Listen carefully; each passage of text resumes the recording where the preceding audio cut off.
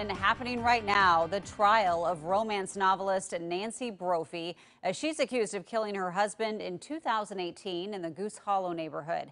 Brophy is the author of the 2011 essay, How to Murder Your Husband.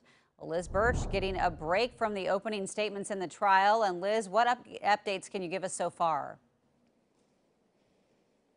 Yeah, Jenny, I just walked out. They're giving their opening statements right now. You mentioned that essay. Interestingly enough, before the jury came in, the judge made the decision to leave that essay out of evidence, meaning the jury won't hear about it. I want to show you some video right now from the trial, which of course just began. Mrs. Brophy is wearing a blue blouse and a blue cardigan and glasses. She's been sitting quietly while the prosecution has been making their opening statements. The prosecution argued that she drove to the culinary school where her husband worked and shot him.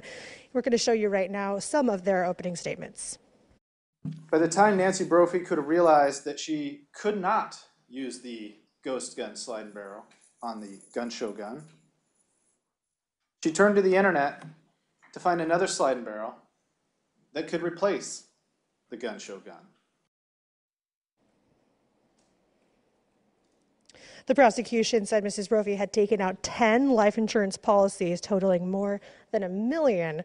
Now, before I stepped out, the defense had just stepped out to make their opening statements. They began by talking about how in love the husband and wife were. I'm going to break away so I can go back in and bring you the update about what they say. Jenny?